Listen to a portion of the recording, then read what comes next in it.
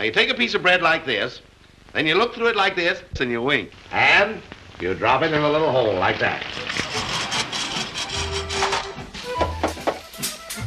What? No, I just thought you liked your eggs with the bread with the hole in the middle, a la me.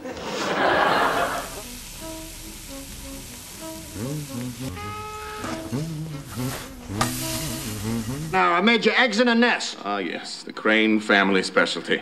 Fried eggs, swimming in fat, served in a delightfully hollowed-out piece of white bread. I can almost hear my left ventricle slamming shut as I speak. Hey, what's up, guys? Welcome back to Binging with Babish, where this week we're exploring what might be one of the most frequently occurring foodstuffs in all of film, eggs in a nest, which starts with the humble egg. But first, we gotta bake bread. My escape here in Vermont has largely been dedicated to the baking of bread, and this was no exception. It took me 5 tries to get a halfway decent sandwich loaf going, and I attribute this entirely to not measuring my ingredients by weight, but instead by volume, resulting in loaf after useless loaf. So let me take this opportunity, to come out loudly and proudly in favor of using a kitchen scale in the pursuit of great bread, so you don't end up with this crap. We're starting off our good loaf with 400 milliliters of water at 110 degrees Fahrenheit, 100 milliliters of which we're going to combine with a packet of instant yeast and half of our 650 grams of all-purpose flour, along with 50 grams of sugar, 5 grams of salt, and 45 grams of unsalted butter at room temperature. Stir to combine before adding the remaining 300 milliliters of water, stirring again to form a pancake batter like paste, adding the remainder of the flour, and stirring one last time with our dough whisk until a shaggy dough forms that we will turn out onto a countertop and knead for 7 to 9 minutes until a smooth, supple dough forms. Generously oil a large bowl, plop our dough inside,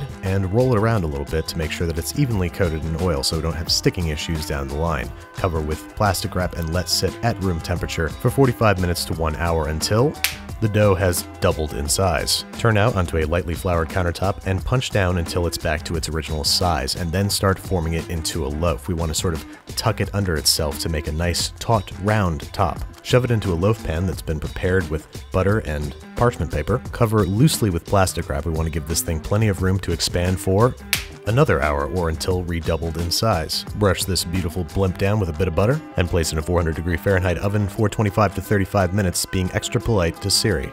Set a timer for 35 minutes, please. It's good luck to be polite to Siri. That, or it's good luck to measure by weight, because we have here a perfectly shaped and risen loaf that measures 200 degrees Fahrenheit internally that we're going to brush down once again with melted butter and set aside until the morning for breakfast, giving it a little kiss goodnight before we go to bed. Get a good night's sleep, get in your comfiest jammies, and wake up to a perfect metaphor of just how good and just how bad life can be when you're baking. Volume, weight, learn the difference. We got a nice crumb going here.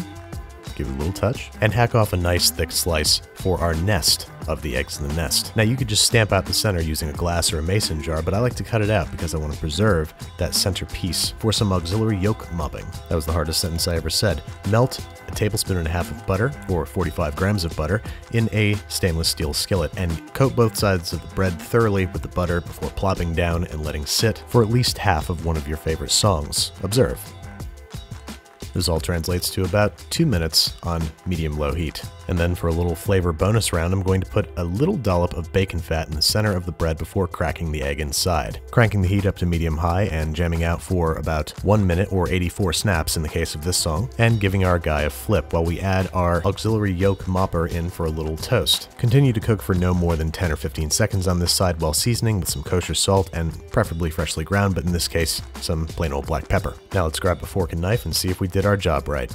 Oh yeah, a runny egg, freshly baked bread, and a soupçon of bacon fat? Even with the 4 dud loaves, this was, in the end, worth the effort. And you can tell because it's the recipient of the coveted 2018 Binging with Babish Clean Plate Prize. Both this and the second one I made after the camera stopped.